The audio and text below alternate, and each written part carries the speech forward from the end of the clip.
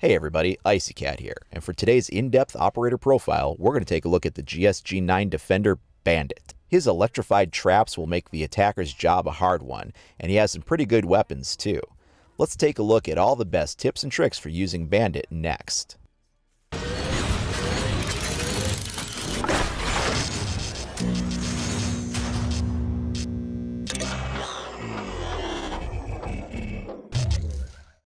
Bandit has some excellent weapon loadouts.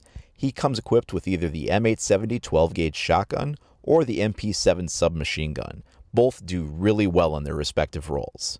Since he's GSG-9, he only has the P12 pistol. It's a .45 caliber with moderate damage and really good ammo capacity in a double-stack magazine. His choice of secondary gadgets are going to be either barbed wire or nitro cell. Honestly, I don't know why you'd ever take nitro cell with this character since he can electrify barbed wire, and if he doesn't have it, he has to depend on someone else for it. I'm going to recommend that when you're playing objective defense, you go with the 12-gauge shotgun and the barbed wire. If you're going to roam, the MP7 makes an excellent addition as well. Bandit's shockwire is really useful for stopping enemies, but it can also short out any drones that come into contact with it, kind of doubling up like a signal jammer in a way for that. You can also damage players with the electrical discharge, but it doesn't do a whole lot of damage as you'll see here. I take 3 points of damage for this. It's not a whole lot. Additionally, you can electrify reinforced walls. This has the neat effect of actually destroying the breaching charge that's placed on it, instead of just rendering it inoperable like mute. He can attach his battery to any pile of barbed wire he comes across, whether it's his or one someone else's deployed. The battery can be shot, though, so you need to be careful of that. Any deployable shield system that's put up can have a battery attached to it and make a trap that has to be vaulted for an attacker. Here I'm using the M870 shotgun with Bandit. I have to be honest, both of his weapons are really good. He's viable as a roamer or an objective defender, and he does a really great job either way. One way that I really like to use him is to pair him up with mute. He combos very well with mute because you can essentially double your coverage area. If you have enough batteries, you can reinforce up to 6 walls with him. If you put it in between 2 walls that are touching each other, you can actually electrify both if you get it in the middle. So you can get up to 6 reinforced wall panels with 3 batteries this way. That allows Mute to go ahead and deploy his systems for drone denial or breaching charge denial on windows and things like that that would be covered by the wooden surfaces. Using this, you can really seal up an area from any breaching attempts quite effectively.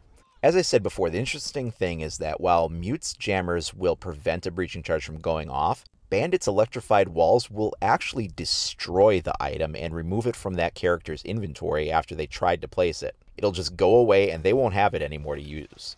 The shockwire works very effectively, as mentioned before, to deter window breaches. If a player lands in it, they'll take some damage. It also works well to place underneath a trapdoor, so if they drop down from the trapdoor into your room, they'll land on the shockwire. But the battery is really easy to shoot when aimed at from above, and with the blue electrical arcs giving its position away, this will probably happen more often than not. All the surfaces, whether it's the barbed wire or the walls or anything like that, will throw off these electrical sparks, this blue arcing electricity.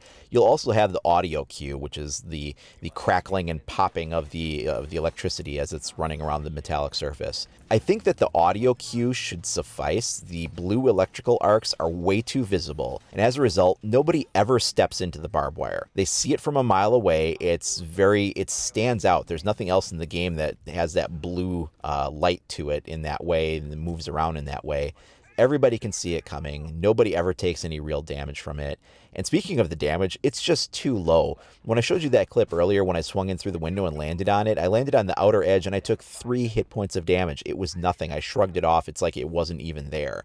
Now, maybe if you have to cross a barbed wire field from literally one end to the other, you might take a lot of damage. I don't know. I've never been dumb enough to actually try that and see. And that's the point right there. No player is going to willingly cross that. As soon as they take some of the zaps from the discharge of that, they're going to back off of it and shoot the battery. And if your contact is going to do such low damage, then you really need to up the damage to a higher level.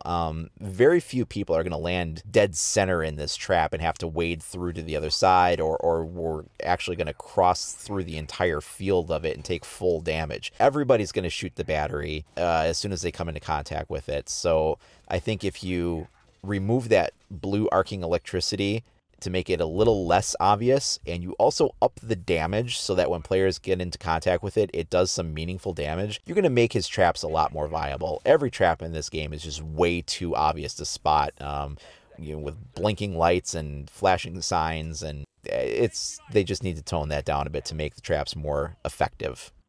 Bandit's most effectively countered by IQ. She can see his traps. He's also countered by Thatcher, who can disable his traps with an EMP. Twitch can also roll in with a drone and use it to shoot out the batteries. But really, anybody with a line of sight on a battery can shoot it out as well. It takes one hit to drop it, and then the device is offline. Well, that wraps up our in-depth profile on Bandit. If you found this information useful, please go ahead and like and subscribe to make sure that you stay up to date on all the latest news, tips, tricks, and commentary for Rainbow Six Siege. Thanks for watching. We'll see you next time.